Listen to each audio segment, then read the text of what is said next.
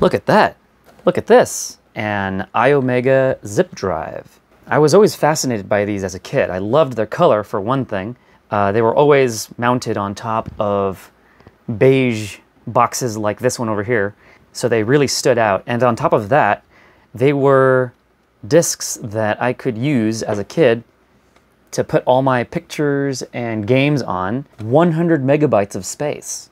And it was writable, which was super cool when the zip drive first came out. And it happens to be a SCSI zip drive, which means that it's compatible with the SCSI card that we installed previously. Since I have the stereo card installed as well, I also have speakers set up. Stereo sound. So unfortunately, this is a little post 2GS era, but I mean, it's compatible, and the hard drives for this are quite expensive. So we can treat a 100 megabyte disk as a hard drive, since usually at the time, 100 megabytes would be quite respectable anyway. So why don't we plug it in? Turning this thing around is always a huge hassle. Ugh, it's very heavy. Boy, it's getting harder and harder to get back here. You can see here the port for the SCSI card that we previously installed. It just so happens I have a cable that fits that. I have come across a lot of cables that are actually female on this end, which doesn't work when you have an adapter like that, or a port rather. So let's get that plugged in and then turn her back around. Another cool thing about zip drives is they are made to be mounted vertically. Looks good. So the whole point of having a hard drive is to finally, after all this time, install the operating system that was designed for the Apple IIGS, GSOS.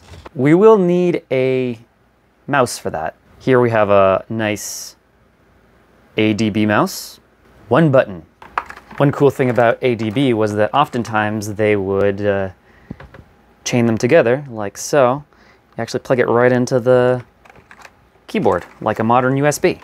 Computer, install GSOS.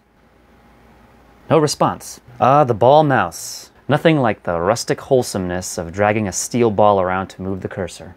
Thanks to ADT Pro, the software also previously demonstrated, I made a set of Apple II GSOS system disks to install it onto a hard drive. Of course, a zip drive requires a zip disk. Here we have a fancy zip disk. I never did understand the cases, but once again, I just thought the idea of having 100 megabytes of whatever you wanted on a disk that you could rewrite was just the coolest thing. Oh, I forgot, we need power. Now to slide in the zip disk. The disk we need, of course, is the Apple IIGS install disk, because we're gonna install the OS, right? So let's slide that in. Goldilocks, activate! And here we go. I said, and here we go. Why is it hanging? Okay, let's try that again. So once we have our zip drive in there, we'll put in the install disk. It's actually important in this particular setup to have the zip disk in the drive when I start the computer. For some reason, it won't boot if there's no disk in there. It doesn't properly detect that that there's something to boot off of when there's nothing in the zip drive. With the install disk in there, let's start her up.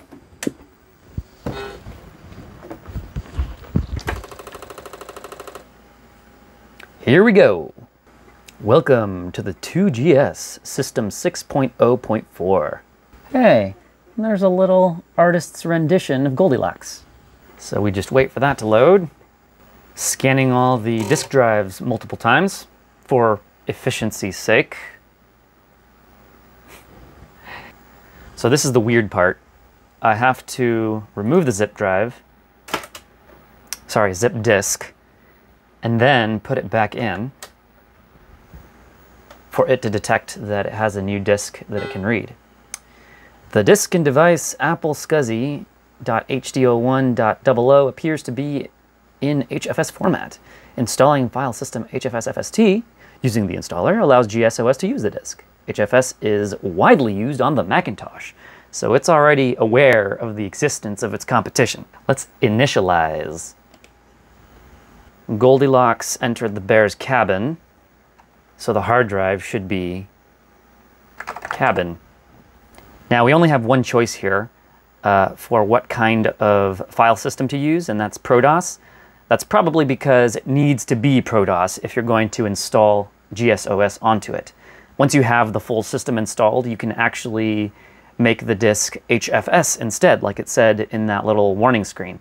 In the meantime, let's do ProDOS, cabin, and initialize.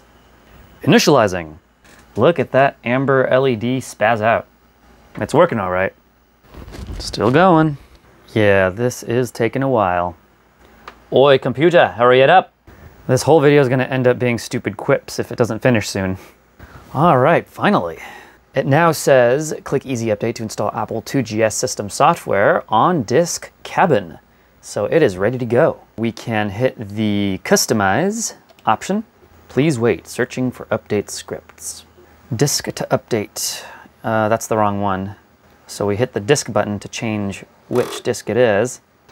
We're looking for cabin. There we go.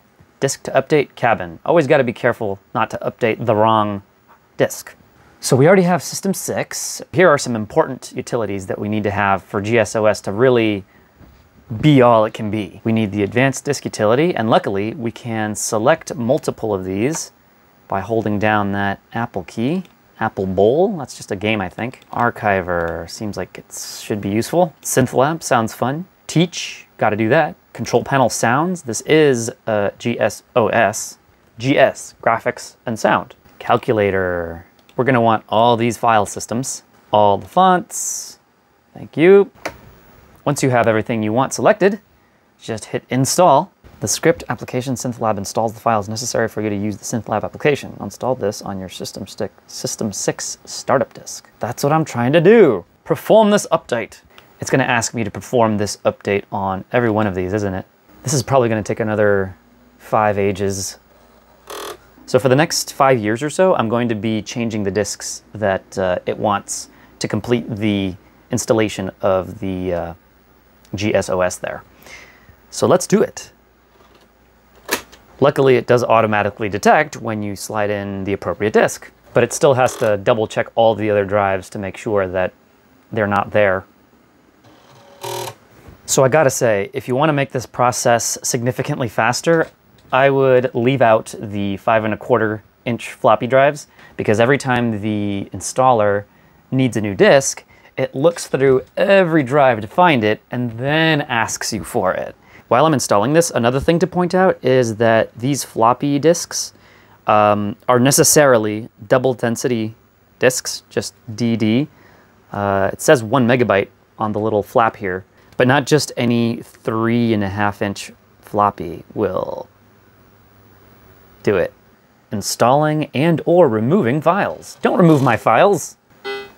Insert the disk install. Here you go. Reading, writing. Oh, it's finally done. The installation script has been successfully executed. Yes! Okay, so I guess that must mean we can boot off the zip drive now.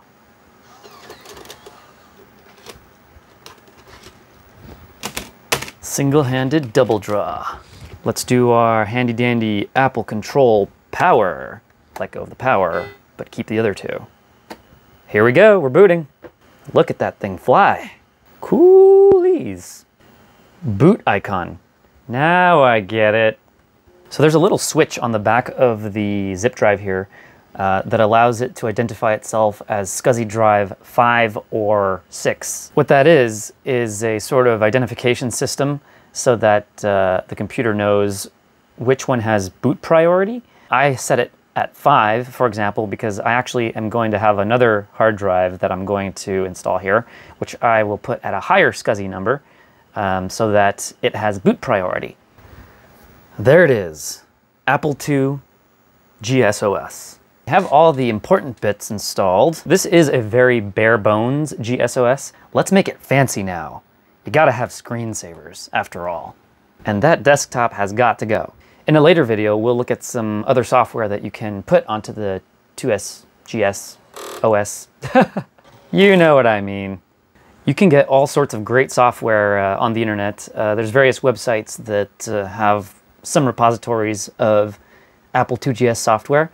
Using ADT Pro, you can just put them onto disks and load them up. Maybe we'll play some games too. Oh, what?